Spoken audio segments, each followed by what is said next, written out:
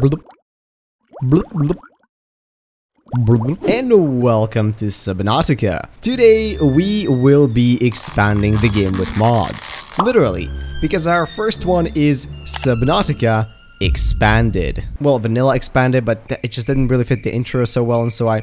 Now, if any of you remember the FC Studios bundle, which unfortunately still doesn't work for Subnautica 2.0, this mod does something similar. Now, let's do a bit of building. Here we have a nice little foundation bridge. Actually, let's make that a little bigger. So here we have a nice little foundation platform. And let's say I was just about to build a casual multi-purpose room on it. Just like that, nothing fancy. Now, we all know the first thing you need for a base is power.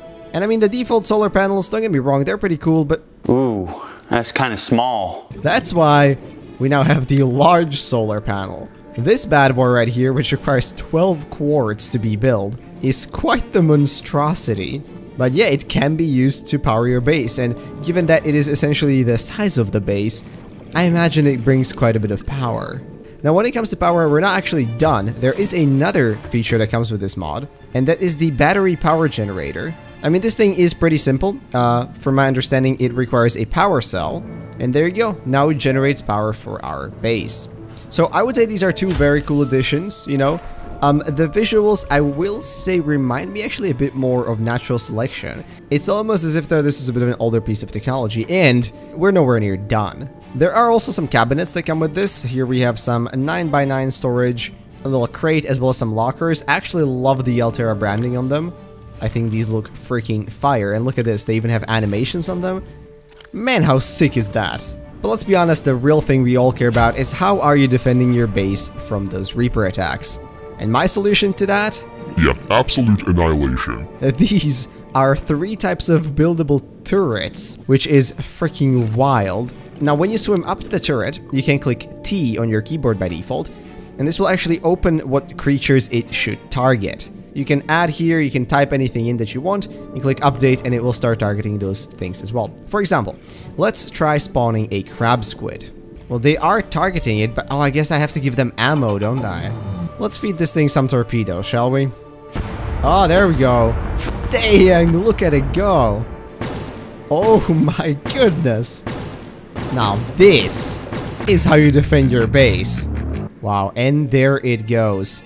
But you know what's even better than defending your base? It's taking the fight to the enemy. And there's only one enemy I can think of that we could use all of this weaponry on. Let me build a little thing here. Yeah, I reckon that's pretty good. Alright, perfect. I've armed my little platform here. Let's see how this stuff deals with a Reaper. Here we go. Oh my goodness. Holy crap. Wow, that Reaper fled fast. Dang! And it died all the way out here.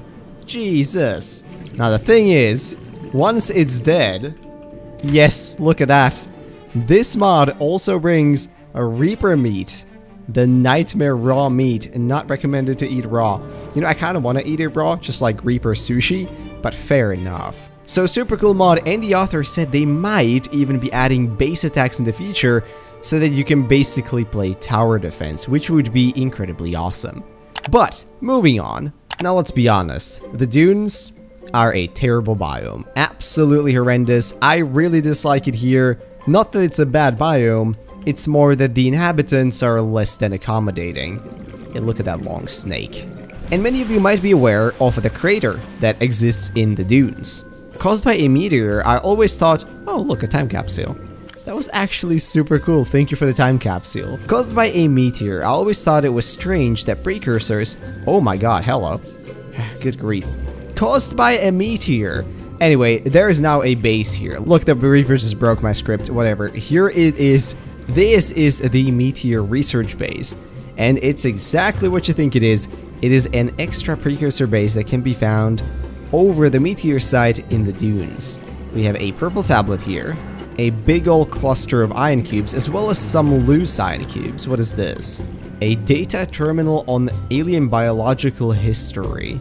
So, you know, all in all, this isn't a huge base, but I thought it was something super cool to just liven up the environment and at least give you some reason to go to this godforsaken place. Now, for our last mod of today, I saved something super cool. So, In our previous mod video, I showcased the mod Deeper Waters. This is the one that adds a bunch of biomes into the void. However, I was actually talking to the mod creator after, releasing that video, and as it turns out, there was a bunch of updates that came out essentially just after I had recorded my footage that basically improve on the mod massively and fill out those biomes with content. So I just want to show you some of that stuff. The coolest thing that has changed now, which you will be able to notice very shortly, before I even show you the biome, look at this. If I use the print biome command, it now does not display the void, and this means one thing and one thing alone. You no longer need to worry about ghost leviathans spawning here because you are no longer in the void. These are the abyssal barrens, and it is a barren biome for sure. There are some deep shrooms spawning here, some shells. It definitely lives up to the name, but you can see there is now a bunch of creatures spawning. Wow, look at this thing. Yeah, see, now this is looking like proper biomes. There's a crab squid in here. If I disable the fog real quick, you can now see that, yeah, this is massively improved. You're gonna see a lot more structures. You're gonna see like little waterfalls and stuff, as well as animals all around. Let's look at some more biomes. Yeah, thanks for that, mate. I believe this is called the Kyanite Reef. I can certainly see why. There's a lot of kyanite here. Now, I'm not sure how this works in terms of balancing, because kyanite is usually very hard to come by. But this is 700 meters deep only, off the edge of the void, which presumably you can get to relatively safe. This might be the new best place to go farm this resource. Whoa, ho, ho. What are you? Hello, friend. Oh gosh, the friend is eating me. I believe this is the abyssal worm or something. It looks like a crab snake has gone emo. I mean, super cool, but yeah, not very friendly, huh? So these are the abyssal pods. I can certainly get where they get that name from. This is called the Peacock Ray Zone. I see a ghost leviathan down there as well. He's certainly not very friendly, I can tell you that much. This biome is called Deep Dunes. So, my expectations were already not great because I don't like the regular dunes either. And making them deeper is just not nice, but I love these little underwater islands here. Such a cool touch. It is a little disconcerting that I am hearing a Reaper in the distance. I believe one of these void biomes also spawns those. Not super nice, but I do love these like compressed red bulb bushes. They look super cool. Whoa, there's definitely a lot to see here. Oh my goodness, look at this.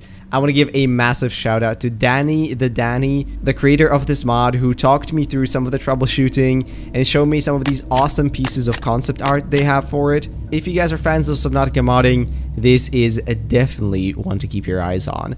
But that brings us to the end of the video. I really hope you enjoyed the mods in this one, and if you did, maybe consider leaving a like, commenting, or subscribing. All of those would be very much appreciated.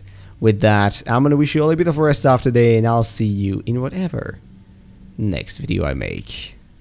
Bye-bye.